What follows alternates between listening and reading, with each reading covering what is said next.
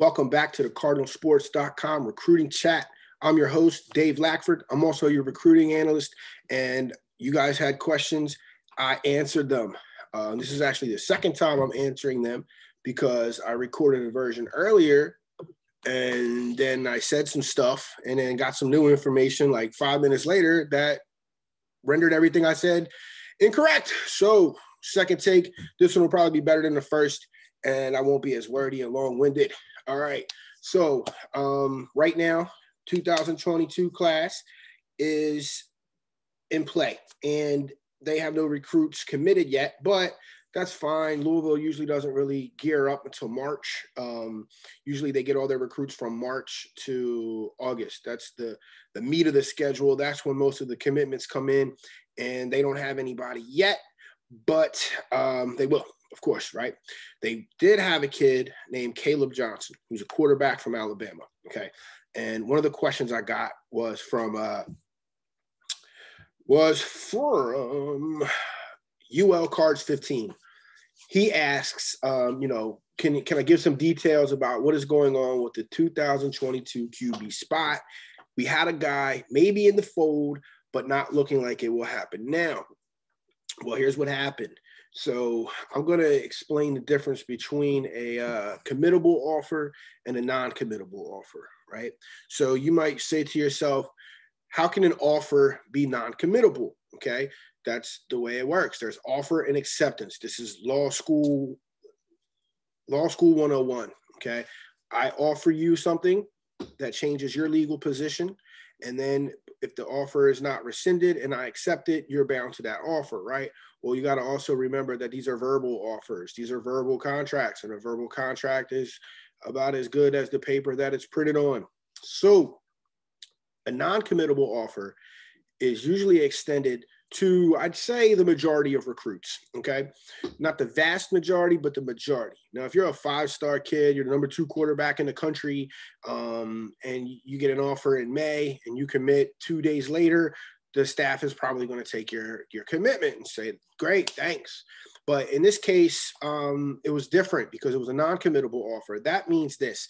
It means that the staff gets together as a whole, looks at a group of players from different regions, and then puts them into the position category, okay? So they send out maybe 10 offers for one quarterback spot, and now you have a group of kids that you're considering taking at that one spot. Obviously there's going to be if there's a number 1 guy, right? So Louisville offered AJ Duffy. Okay. AJ Duffy wanted to jump on board. They'd probably take his commitment right then and there. However, he didn't do that. But Caleb Johnson saw an opportunity at Louisville to come in and compete right away. And he didn't need to even do anything. He didn't need to come visit. He hasn't taken a virtual visit. I mean, he may have now, but he had it before he announced that he had a commitment date. He hadn't talked to Satterfield. He doesn't know anything about the school really, other than the depth chart, I guess. So the staff was kind of like, whoa, pump your brakes.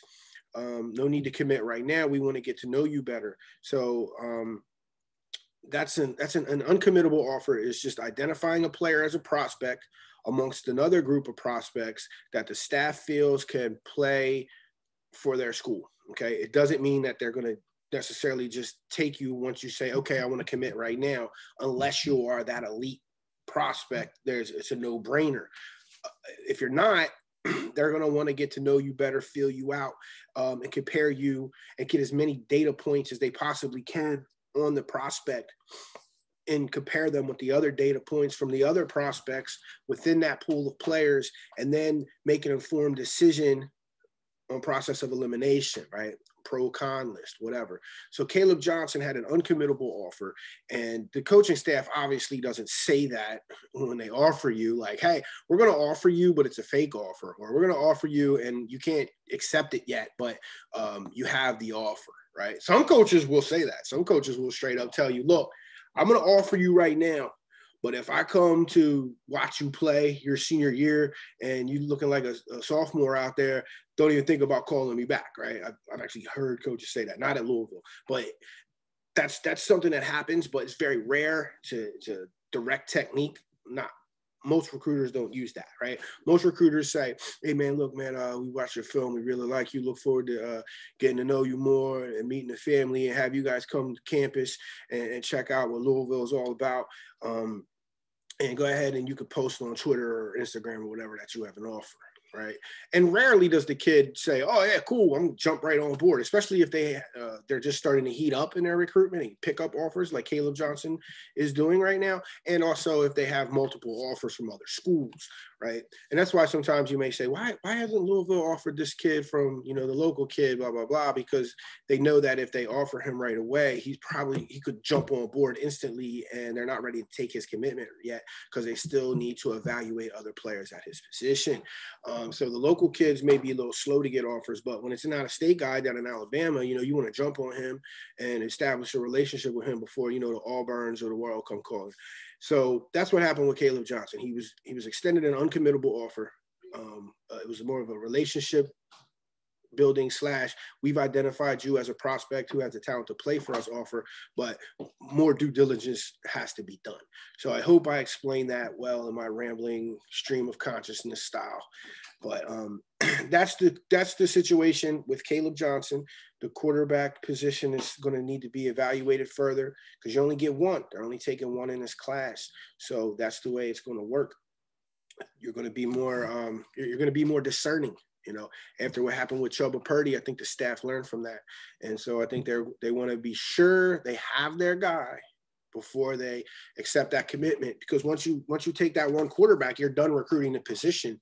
And if you get burned late, you're screwed because it's too late. You've all the other quarterback dominoes have fallen and you're left holding the bag with no other options other than maybe like a transfer student or something like that.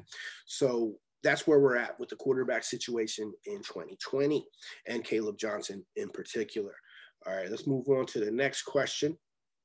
It comes from Train Zero. He asks, how has the staff's recruiting methodology changed now that they have a couple seasons in the ACC under their belt? For example, they seem to be targeting more length and size in the front seven. How else have they shifted as they leave their old Sun Belt mindset behind? Well, I would want to define what a Sun Belt mindset is, because when you're recruiting in the Sun Belt, you kind of think to yourself, all right, we got to get these level kids. And so that's when you're competing against the Power Five, right? You're competing against the ACC, things of that nature, right?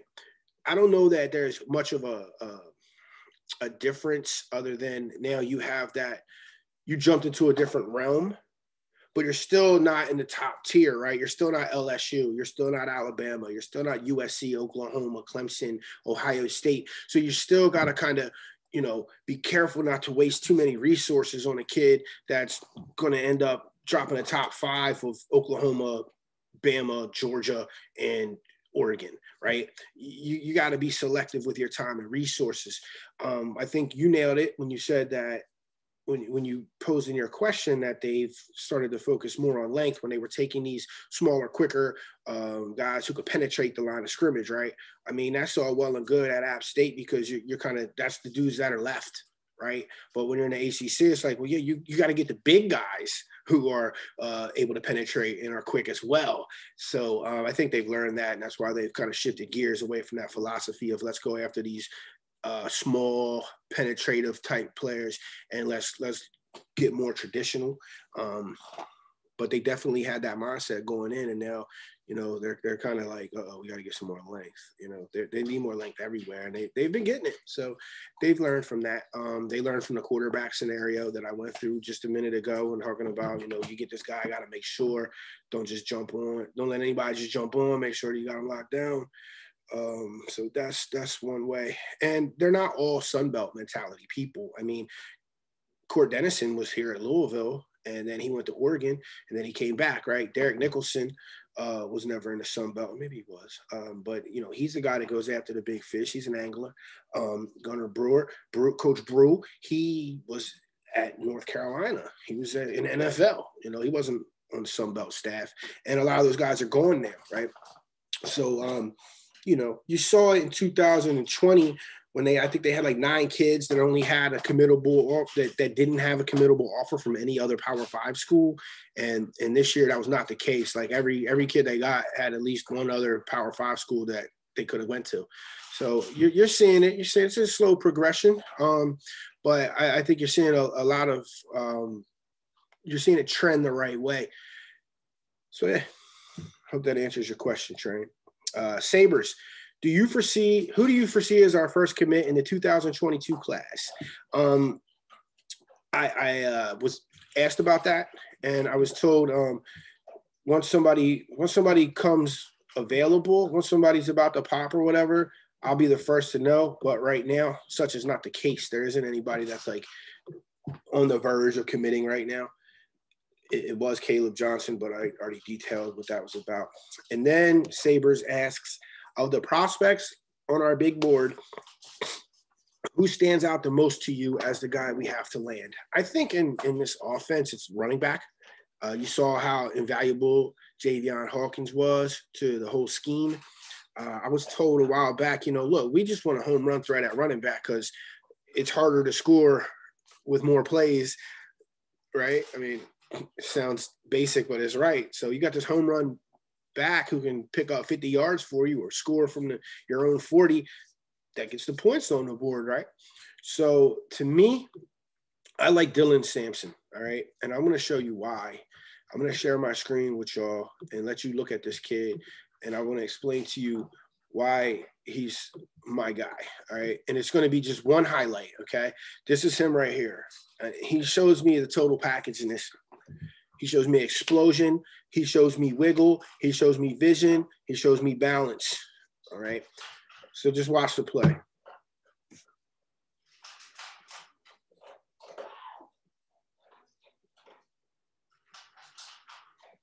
All right.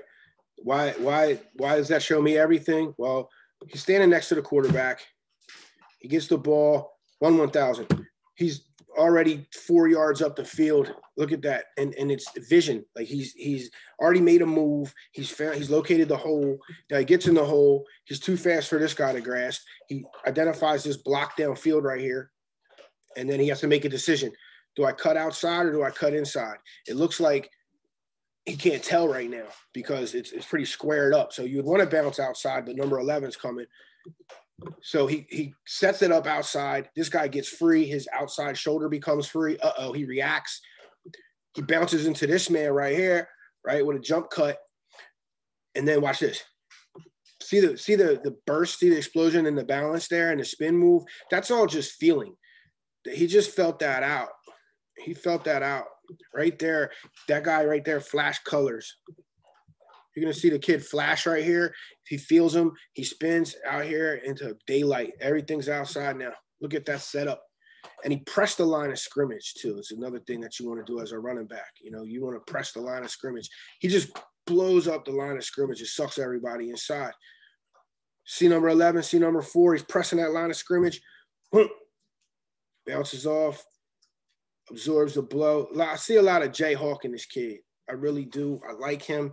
And he's fast as Jayhawk. And you say, Dave, come on, man. How are you going to say this kid's as fast as Jayhawk? Look at that explosion right there. How are you going to say this kid's as fast as Jayhawk? Jayhawk might have been the fastest dude Louisville's ever had, right? He ran a 4.36 at the opening. Well, a lot of people think, oh, this kid looks fast on film.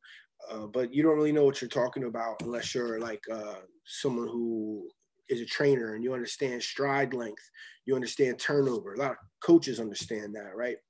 I've talked to some coaches who don't, believe it or not. But if you don't know how to discern stride length and turnover, and I've been doing this for some time, and I'm like, I don't really know that I can do that. One thing I'll do is I'll cheat. I'll go to mile split. So I'll look up Dylan Sampson on mile split and see if he's got a track time. And he does. So I'm going to look him up. Dylan Sampson. There he is. 6.9 in a 60 meters. That's fast, man. That's real fast. Actually, is this the right kid? Hold on. Let me make sure I got the right kid. Yeah, Bessemer, Louisiana. This is the right kid, all right? I thought Dylan was from Georgia, but he's from Louisiana. You see here in the 60 meters, he ran a 6.9, All right, that's fast. But how fast is that, right? Like, who are you measuring it against? How you know that 6.9 is faster than 60 meters? Dave, you ain't no track guy. I'm not. But I know Rondale Moore is fast, right? I know Rondale Moore is very fast. And I know Rondale Moore is going to be playing in the NFL. So how fast is Rondale Moore? Well, he ran a 6.89 in the 60-meter dash. Now, I know for a fact he ran that going into his senior season. But if you look at this, indoor starts in January, February, right, when it's cold outside. He ran this last year, going into his junior year. He ran a 6.9. You can see the progression. 2019, he ran a 7.31. He shaved 0.4 of a second off his time with that 6.9. That kid's fast. That means like he couldn't run it this year because he sprained his ankle really bad, but he's better now and he's back training. He could have ran a 6.83, right, which would have been faster than Rondale Moore's time. Rondale Moore, for comparison, when we were back when they were all in high school, Rondale ran a 4.33 at the opening, right? Jayhawk ran a 4.36 at the opening. Rondale was faster than Jayhawk. And right here, you see that there's a 100th of a second difference between Rondale Moore and Dylan Sampson. So Dylan is the Jayhawk. That is the guy who's very similar to Jayhawk. He's 5'10", 175. I believe Jayhawk was probably 5'8", 175. People say Jayhawk's 5'10". Yeah, okay. But so that's the most important guy for me. I think that they need this breakaway running back with this long speed and burst. And I think that and this kid has all that. He got the short explosion and he got the long speed to get out. Right. So there we go. That's the thing that I look at.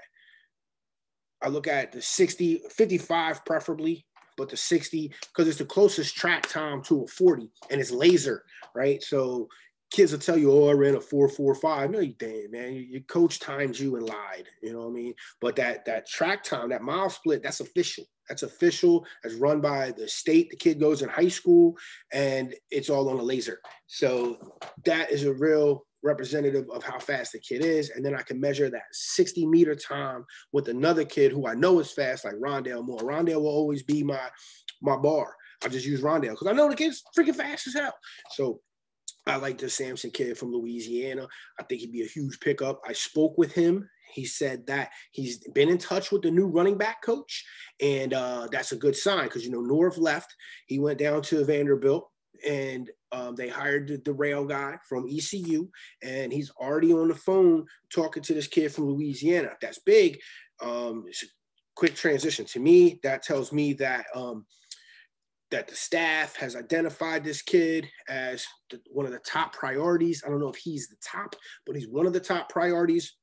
And the staff has given the new running backs coach a mandate to, hey, stay on this guy. So that would be my favorite recruit in the 21 class. If they could get this kid, that would be you'll say, hey, Dave, who's your favorite 2022 guy? Dylan Sampson from Louisiana. That's my guy. He fits the offense and he does the things that Jayhawk did in high school. He actually looks a little bit more shiftier than Jayhawk, but Jayhawk was more like just Jayhawk's thing was just his explosion and he was a little tank. You know, he would hit people, he's rocked up, and when people would hit him, he kind of bounced off. And you saw that with Dylan on that spin move. You know, he jump cuts to the middle of the field, feels the impact from that guy and is able to spin and, you know, pick up steam from the hit. And that's something that I saw Jayhawk do a lot. So I like that kid. I like Jayhawk. Jayhawk's one of my favorite recruits and players that ever came through. So hopefully that my boy gets drafted high. Shout out to Jayhawk. Shoot 677 asks, who are our big-time defensive targets for this upcoming class? I'd say the most big-time target would be this kid named Sebastian Cheeks. He's from Tennessee. He's like a high 4-star. He's like right around the 100 level in the Rivals 250 rankings. He's probably going to Notre Dame, though, but I know the staff is in contact with him. The Wade twins would be big. They're also from Tennessee. One's a quarterback/athlete, I think. The other one is a linebacker, outside linebacker. Keaton Wade is his name. So he's a guy. Stone Blanton is another kid that would be a big pickup. He's in the Jack Dingle mold. He's a beast. He's a inside linebacker from down in Mississippi. Langston Peterson is another inside linebacker prospect from Tennessee. So he's another guy that would be a big pickup for Louisville. Obviously, Selah Brown, 4-star here at Male. He'd be a big-time pickup. Marcus Allen, he's a 6'3" cornerback from, I want to say, Georgia. He'd be a big pickup. So those are the big-time guys. The staff is also in on Popeye Williams, who's an outside linebacker prospect from Indiana. He's a 5.7 3-star, really good athlete, good explosion off the ball for an outside linebacker, and good frame. He's going to be a kid that's a big kid. I saw him during the pandemic first started. I saw him out in Ohio when I was working with the Ohio State site. So I think that he's a kid that they could get. He's got a virtual visit. Either he already took the virtual visit here or he has one coming up. I'm not sure. I know he's taking virtual visits or has them coming up with Michigan State and Nebraska. He also mentioned Alabama, but I think that was kind of like a clout thing. I don't know that Alabama is a legit option for him. So I think the top 3 for Popeye right now would be Louisville, Nebraska, and Michigan State. And I know that the staff has been recruiting Popeye pretty hard. So those are the guys to watch right now. Oh, and then at cornerback, there's a kid down in Grayson named Mumu bin Wahad. He played with Victon Brown.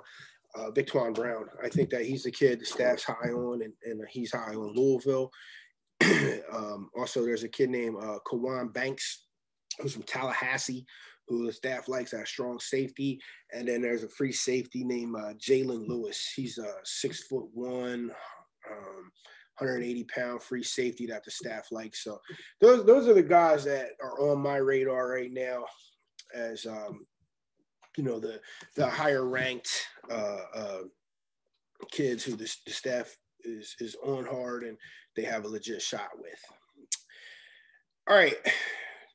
Bob West asks, with class of 19 holdovers, how many scholarships are open? The dreaded how many scholarship question. This is my least favorite question ever, because you hardly ever get a straight answer and you never know what attrition is going to take place. But for right now, I've been told 12 to 15, so it's going to be a very, very small class.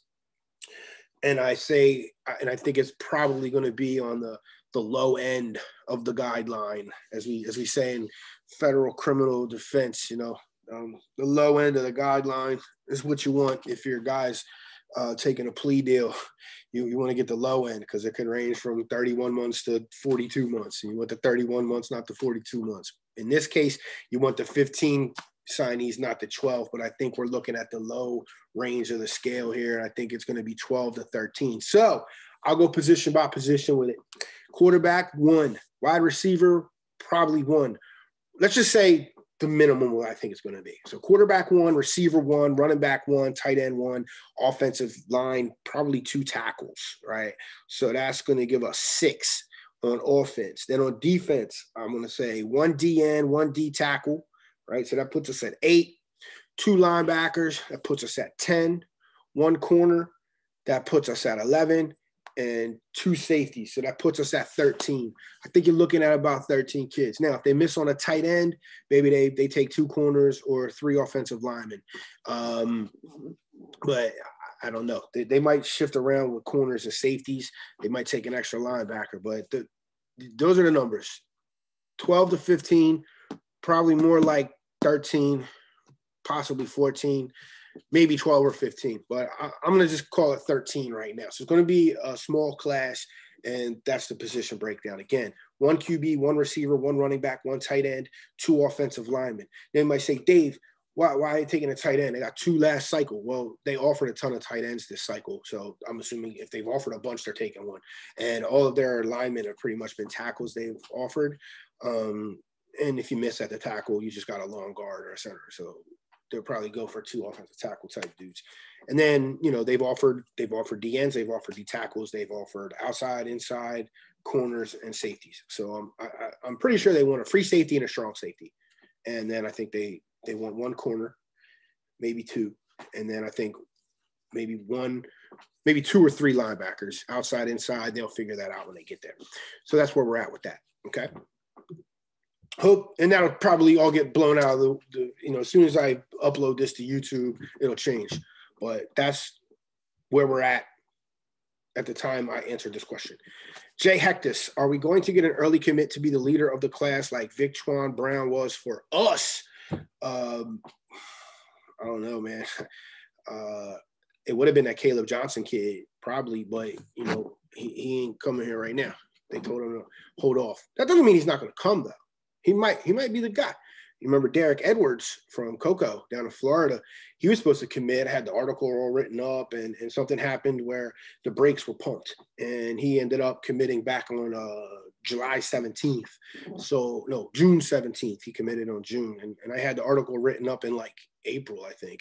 So you never know. It might just be a couple months, and then he jumps on. You know, obviously he likes Louisville because he was ready to commit sight unseen and without talking to Satterfield. So maybe he will be the guy. But, you know, the early dudes usually are vocal. So I would say, you know, are we going to get it? For sure. Who knows, man? I wish I could answer that question. I wouldn't be sitting here talking to y'all. I'd be doing something more important, like, you know, when's the next terrorist strike going to hit? You know? But I would say there's a good chance. Cardinal Cash. Where do we stand with Selah Brown and Travion Longmire? Are either committing soon? Selah announced he was going to commit on October, I think 10th.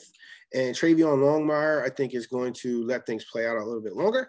I think that we stand I think Louisville stands in a good spot with Selah Brown. That Northwestern just offered him, and he continues to pick up a few offers. But I think the 4 schools that Selah's looking at the hardest right now would be Louisville, Missouri, Stanford, and Virginia. Now, Virginia doesn't make sense to me because if you're going to commit to an ACC school, why would you go to Virginia over Louisville, right? They're basically the same school. I mean, not the same school, but they're like the same level, and you wouldn't have to leave home. In Virginia, Charlottesville isn't like Miami Beach. You know what I mean? Like if I was choosing between Miami and Louisville, and I was a Louisville kid, I'd be like, all right, well, that's Miami Beach. You know what I mean? Like if I'm at my favorite wing place, right, which is Wing Station across in Shively, across the street from Butler High School, I would be eating my 20-piece with the lemon pepper with the buffalo drizzle on it, and I get a call from some law firm in Miami like, hey, you're hired to come down here. I wouldn't even finish eating my chicken wings, man. I wouldn't even pack. I would just hit the airport and call it a day, right? But that's not me. That's Selah's decision. But my point is, what's the difference between Virginia and Louisville, right? They're kind of you know, comparable schools, so why leave home to go to freaking Charlottesville, Virginia? Stanford's all the way across the country, great academic school, but, you know, I tend to think local Kentucky kids usually don't go far out of state. Now, Stephen Herron was the exception to that rule. He went to Stanford, but ever since he was a kid, Stanford was always the goal for him because he was a high academic kid, and he's kind of Hollywood, you know. Selah's not Hollywood like that. Selah's a gritty kid, you know. I don't know. Now, Missouri, I think, is a possibility. Why, you say, well, Dave, why Missouri? You know, what's so much different between Missouri and Louisville? Well, Missouri's in the SEC, and that's the difference. It's not an ACC school. It's an SEC school. So the film for scouts is a little bit different because you're going up against top competition. Or not, I don't say it like that to disrespect the ACC, but come on, man, most draft picks, the SEC puts the most kids in the NFL than anywhere else. So it's like NFL light as far as, you know, the talent evaluation goes. And that matters, you know, unless you're just some kind of, you know, Randy Moss freak who doesn't matter where you go to school. But that's where I think would be the most – I think Missouri's a compromise from Stanford because it's not as far away. And it's not the ACC, but I still like Louisville. I put my pick in for Louisville. I think Louisville's going to get him. He's been here 50,000 times. He's at every game. He knows his staff. They've picked up their efforts on him. I like Louisville here.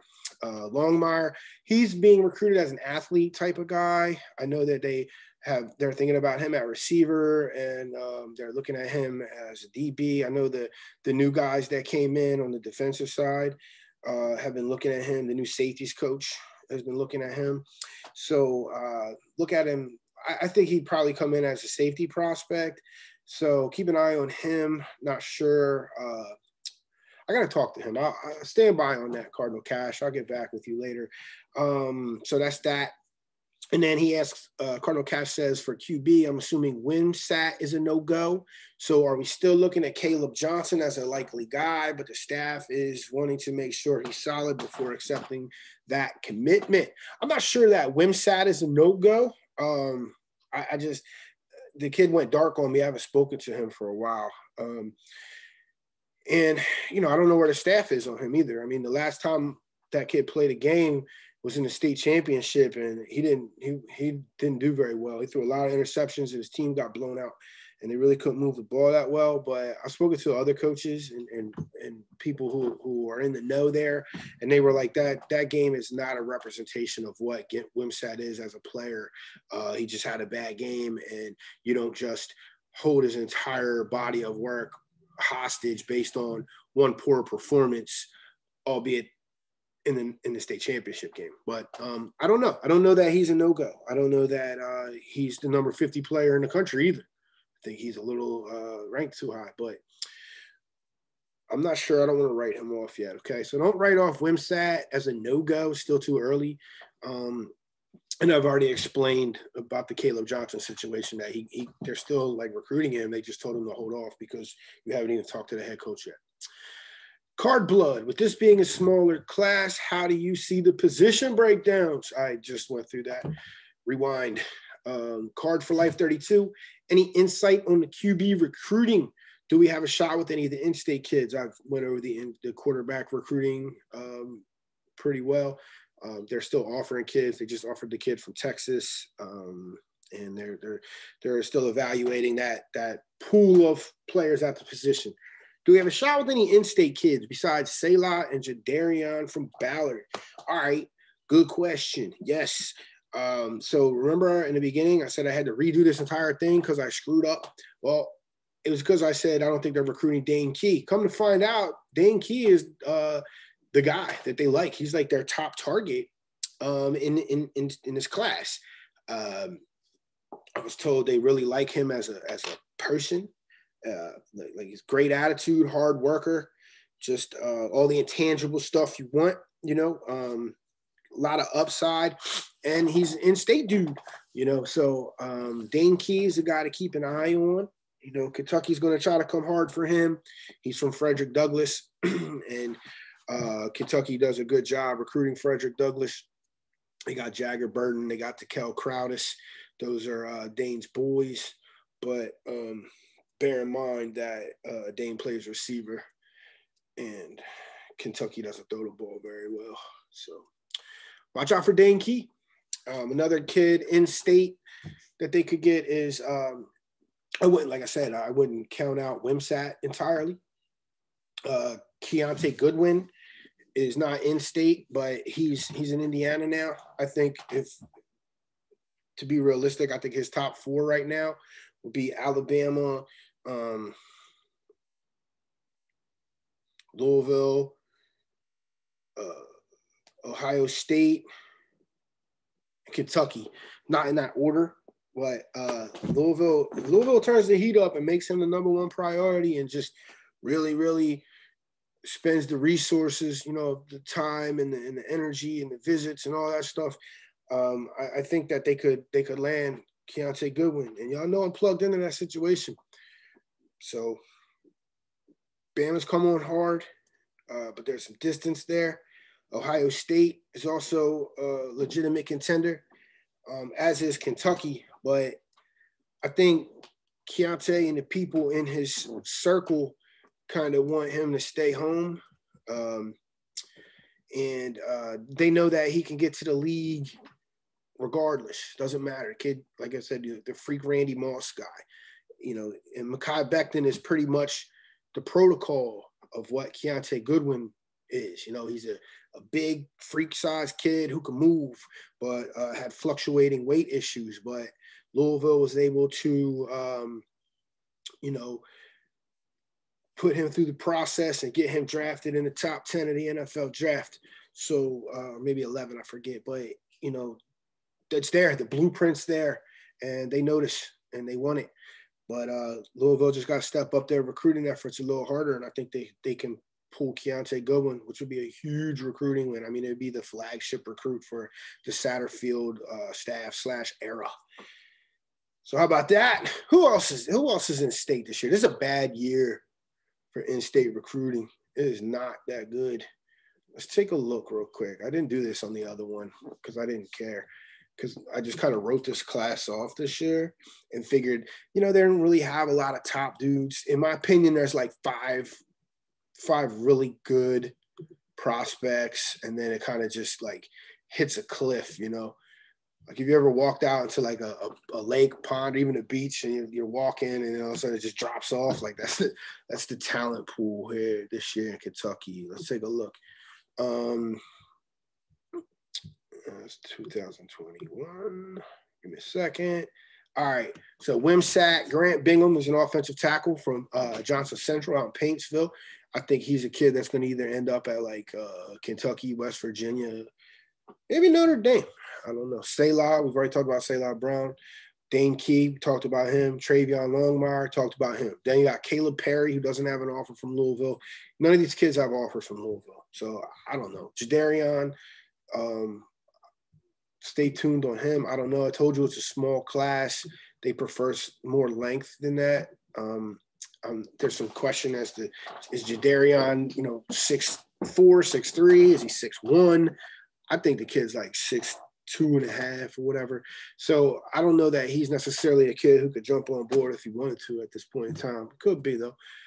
Who's the top guy on the board for the staff at running back and wide receiver? I want to say Dylan Sampson is the top guy, but I'd be guessing. He's his new running back coach. He might be given the leeway to go out and kind of find his own guy. But I know that the staff has told him, keep in touch with this Dylan Sampson kid from Louisiana. He's fast, and he is. Receiver is Dan Key.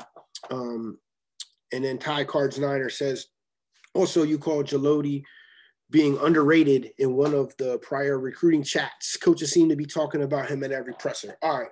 Before I sing my praises about how I said Jaloti was underrated, I want to throw out a caveat, and that's take whatever coaches say about early enrollee recruits with a grain of salt when it's February or January, right?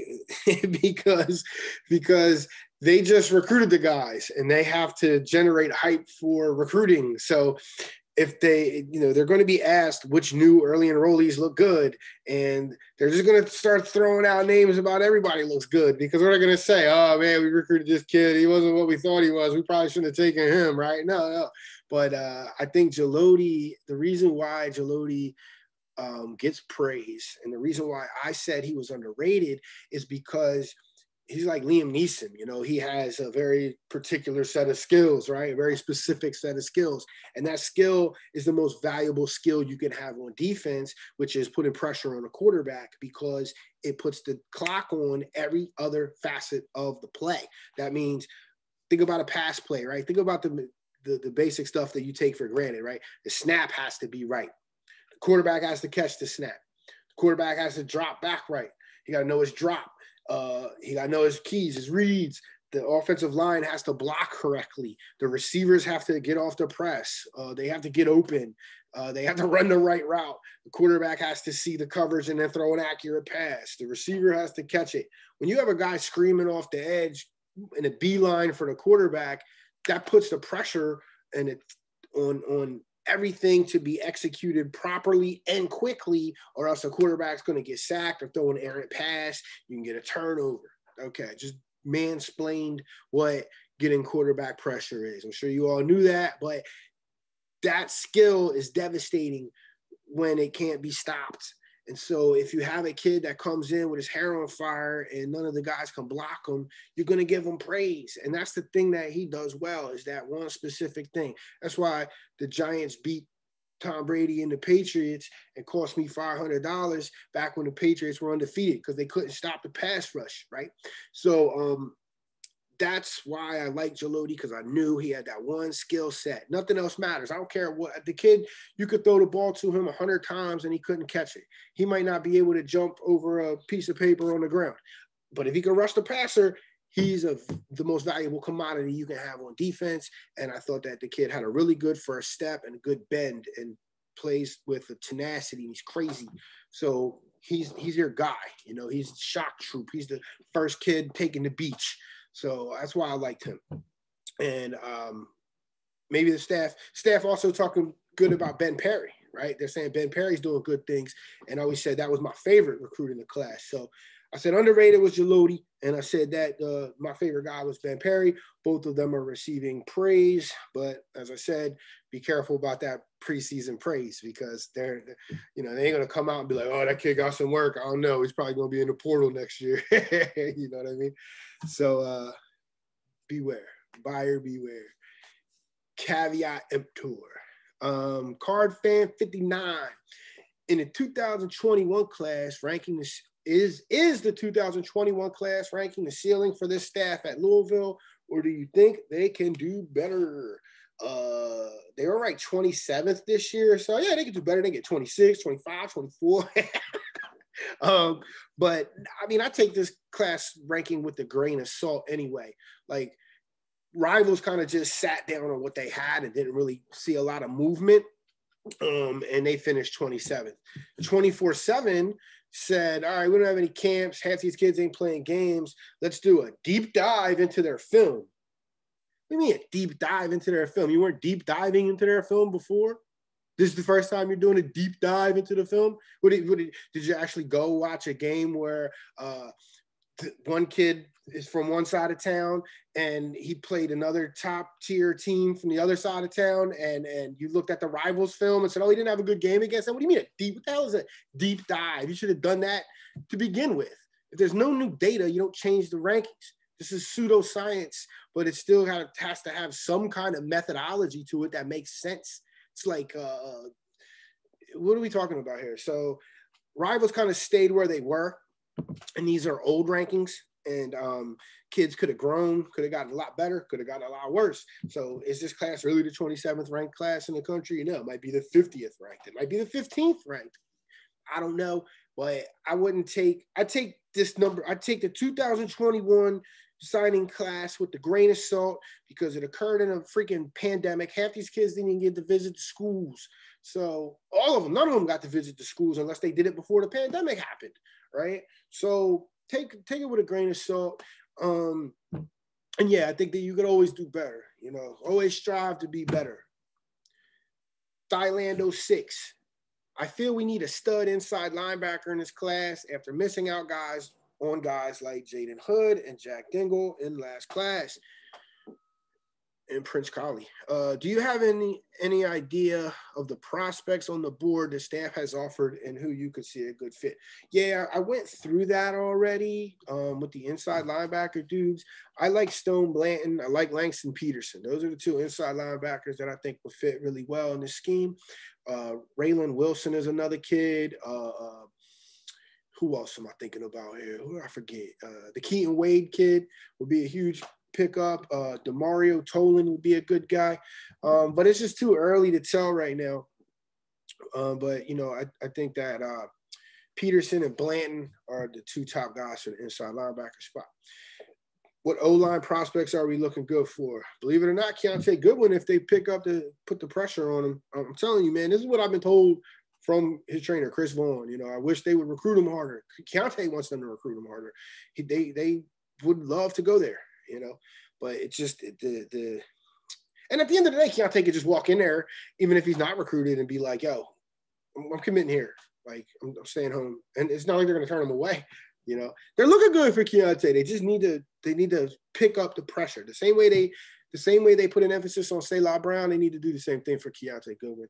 I don't know any other offensive line prospects because it's still early, and I tend to wait on that and see what other schools are starting to fill out their offensive line. Because you saw what happened with the Zen kid from Indiana, right? Ohio State was after some top tier guys. They were after like Tristan Lee and a few players of that nature, and they all went to other schools. And so once those players were off the board, they just went and plucked Zen right from Louisville staff, and that's what you got to kind of be mindful of. Like, you may look good for a kid now who's kind of like under the radar. But O-line is money, man. You know, remember when I said the DN has that particular set of skills that can wreck your whole offense? Well, you know, how do you counter that? You counter that with a good tackle. So if you have that skill set where you can neutralize that threat coming off the edge, you are also top commodity. That's why you see, you know, the top positions in football are quarterback, DN, O tackle, and then, you know, probably either corner or wide receiver. Those are the top positions in football right now. And then, you know, D tackle would come after that. But I don't know. Long-winded way of saying it's too early. Jay Hectus, who are the top options at running back? I want to say Damari Alston and Dylan Sampson, Victor Venn are the guys that I'm familiar with right now. Damari Alston is a high Fort Rivals 250 kid from Atlanta, but he's got big-time offers like Georgia, Ohio State. So I think he's like, you know, he might be a kid though that doesn't really care about all that big time stuff. He told me that, you know, Louisville's still in contention. They're legitimate contenders.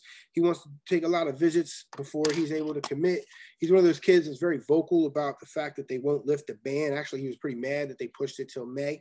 They extended the dead period from April to May, the end of May 31st. So he wants to get on campus and check some things out. He's a kid you could steal from a bigger school, I think.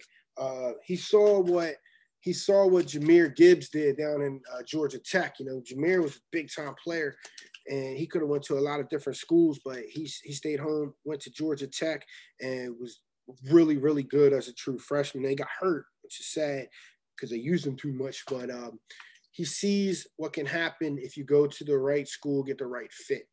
So I think Austin's prospect to watch. But Dylan Sampson's my guy just based on body type, speed, and fit in the offense. I think he's Jayhawk. And Jayhawk was a hell of a player here at Louisville. Maybe one of the best Louisville's ever had to play running back. You know what I'm saying? Maybe better than Michael Bush. Who knows? Who is the highest rated recruit we actually have a chance with? Says S.E.K. Chow. I like to actually have a chance with. Keontae Goodwin. That's the answer to that. Cardo Mike. Man, this is a long one. Whew. Appears to be a lot of momentum for Selah, with more and more people feeling good about his recruitment. That's Trav Graf. maybe there's some other people out there, but Trav is the only other dude at Rivals that put in a pick. Sounds like the staff has built a strong relationship. I'd expect him to be a difference maker. Mail has usually been good to Louisville. My question, though, in your professional opinion, how many Chick-fil-A sandwiches does a typical recruit consume on a visit? Well, recruits on a camp visit are allowed to be fed by the school because they're camping. They're exerting physical energy. So the school can provide food. That's usually like a cater type deal where it'll be, you know, like bag lunch kind of deals. Like if you've ever been to boot camp in the Marine Corps or any other boot camp, when you first get there, they kind of give you these Jimmy Dean like sandwiches and stuff like that. It's not like Jimmy Dean, but it comes in a little box. You open it up, it's got the chips, the sandwich, you know, anything you would go get at like a seminar somewhere, whatever. That's kind of what they do. Or they give you Papa John's, right? I've never seen Chick-fil-A in a camp. If it's an unofficial visit, school can't provide you with anything. You can like drink out of the water fountain. I think that's it. The school cannot provide you with anything on an unofficial visit. You have to pay for it yourself. And then on official visits, they take the kids out to like Jeff Ruby's and stuff like that. They take you to the nice spots, you know. So there's that. Tron, a legacy. With no one running away with the starting nose tackle position, do we address it in the transfer portal, or do we go after a big name in the 2022 recruiting cycle? Tron, I mean, you always want to go after a big name in the recruiting cycle, right? It's just, do you get the kid in the recruiting cycle, right? You always want to go after a big name. That's what Bama's going after the big names. Clemson's going after the big names. Ohio State's going after the big names. Notre Dame, Oklahoma, USC, Georgia, whatever, LSU, Auburn, Texas A&M. But if it's an immediate need and no one's running away with it and you're going to put something subpar on the field, you want to go grad transfer. That's the way to go. You go grad transfer because that plugs the hole. You get a serviceable guy that's not really going to hurt you. Or you go to, the transfer portal. So I'd say if, and I'm not saying it is, but I'm saying if nose tackle's a problem, the hierarchy would be grad transfer because that fixes the problem. Transfer portal, that probably fixes the problem when kids don't have to wait a year now. And most kids don't. And then recruit is a kid that doesn't come till next year and you got to groom him. So there you go. Beantown card. These are great questions. These are great questions. Are there answer in our future? That is not a great sentence, Beantown card, but I'm answering it right now. But I'm never answering yours since you want to ask me passive aggressive stuff. Just kidding, Beantown, ask away. Card fan 59, favorite 2021 signee. Ben Perry for sure. And we have come to the end of the recruiting chat. So hopefully that wasn't too long. It was my second one. I tried to be brief. Any other questions you guys have that about what I've said here today, or that you may have forgotten to ask in the chat, go ahead, drop down in the threads, ask away. I'll do my best to answer them. But this is where we stand.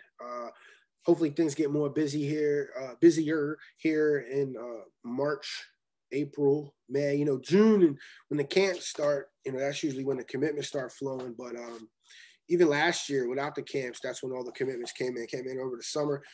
Louisville usually has the class wrapped up by August. The class size may impact that, but they may be a little bit more selective this year, or not. I mean, maybe it doesn't have an impact at all. I don't foresee it having much of an impact.